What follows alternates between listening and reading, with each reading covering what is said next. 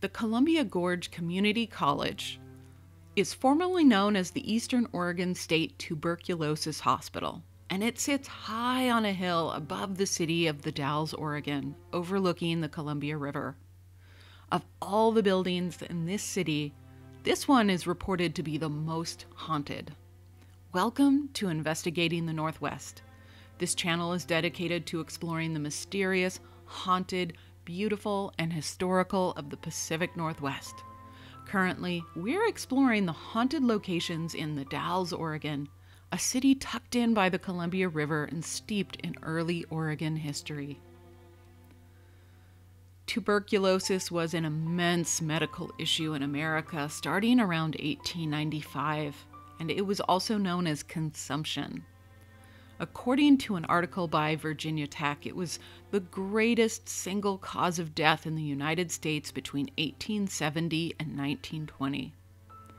Tuberculosis was contagious and affected a great number of the population. Hospitals could not handle the immense numbers of patients and provide the treatment they needed without spreading the disease to other patients. This is when the need for tuberculosis treatment centers was necessary. So 3 tuberculosis centers were created to treat and house these patients in the state of Oregon, and the treatment was generally rest, good diet, and fresh air. The first building of the Eastern Oregon State Tuberculosis Hospital was built in 1929. According to The History of Wasco County, Oregon by William H. McNeil, quote, "The main hospital building is a concrete structure consisting of a basement and 3 floors completed in 1929. The basement had quarters for employees, storage, refrigeration plant. The main floor has the offices, employees' quarters, main kitchen, and dining rooms. The upper 2 floors are for the patients, with a second floor including the laboratory, dental and x-ray equipment, examination rooms, surgery. On the 3rd floor is the auditorium for entertainment and church services, movies," unquote. Over the years, the site expanded to a campus encompassing 12 buildings, including a nurse's quarters, an additional hospital annex for more patients, physicians' housing, laundry, and more. But only the original building remains today.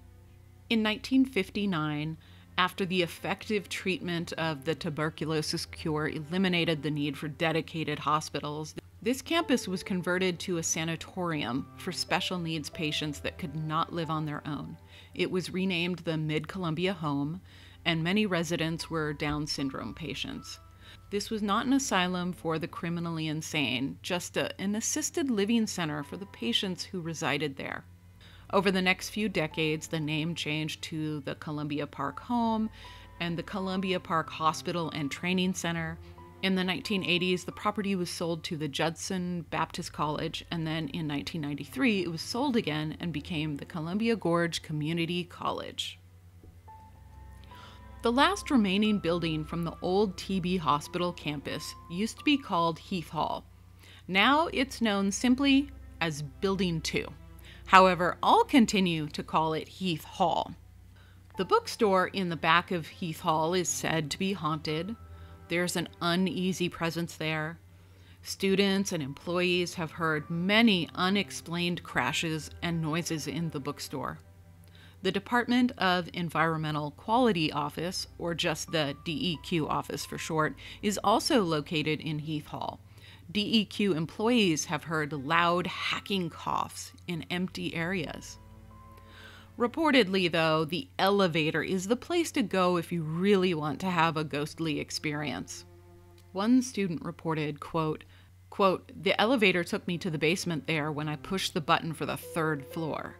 Another classmate said the same thing happened to her a few days before," end quote.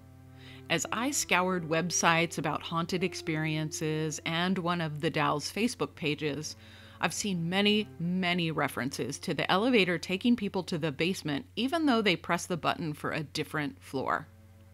Another student said, quote, "I was taking night classes at CGCC and ended up in that basement.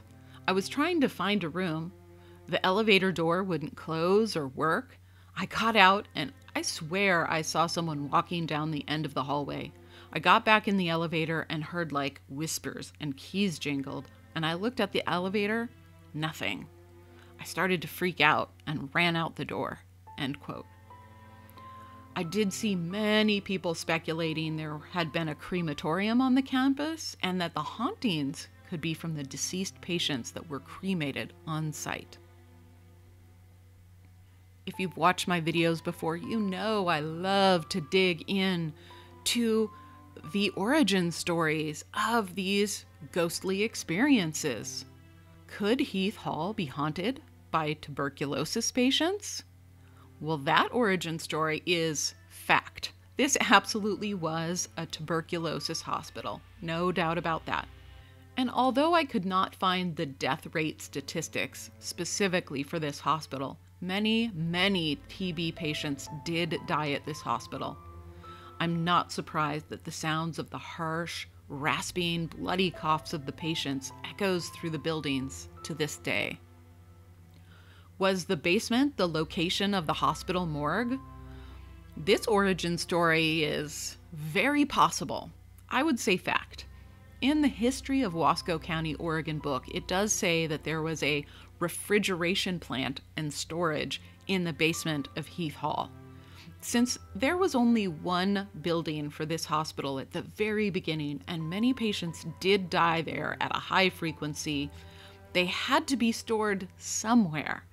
That is my likely guess for the location of the morgue in the early days of this hospital. And finally, was there a crematorium on the campus? Well, this origin story is fiction. There is no evidence there was ever a crematorium on the premise. Former employees said they never saw any possible location for one. Also, it is well known that the Oregon State Tuberculosis Hospital in Salem, Oregon had a crematorium on site, and that over 3,000 sets of human remains are still waiting to be claimed. If Eastern Oregon State TB Hospital had one, it would likely be stated in many of the records about the hospital. So who else could possibly be haunting the community college? When I was doing some research into these origin stories, I ran across a few other incidents that might be contributing to the ghostly phenomenon here at the community college. And here are a couple extra incidents that I read about. On July 7th, 1963, Cora Engels, then 63, went missing from the hospital, and at that time it was the Columbia Park home. Unfortunately, her body was found soon after. It was reported that she had died very soon after being reported missing. However, no further information had been released about her case. Did she encounter foul play or harm herself? We'll never know. There's no other information, and I could not locate her gravesite either. Then on October 12, 1972, 18-year-old Guy McKinn accidentally shot himself in the employees' dormitory of the Columbia Park Hospital and Training Center. He and his friends had been handling the gun when it accidentally discharged. Then finally on May 26, 1975, Kenny Hawthorne, an epileptic patient at the Columbia Park Hospital, he went missing as he was looking for firewood with the other employees around the property, and he has never been seen since. Could one of these persons who died tragically or early, could they still be wandering the property or the building? If you'd like to visit the Columbia Gorge Community College, the bookstore in Heath Hall is open Monday through Friday from 8:30 a.m. to 4:30 p.m. during the school year, and Monday through Thursday, same hours during the summer. If you do visit, please be respectful to the administration staff and the students that are there in Heath Hall, because they are studying and working and buying books. But definitely check out that bookstore and the elevator if you visit. Thank you so much for joining me today to learn about the haunted Columbia Gorge Community College and its fascinating history. Don't forget, if you're interested in learning about the mysteries of the Pacific Northwest, of exploring fascinating locations and discovering local legends, please do subscribe to this channel and hit the notification bell to receive an email whenever a new video is released. Thank you.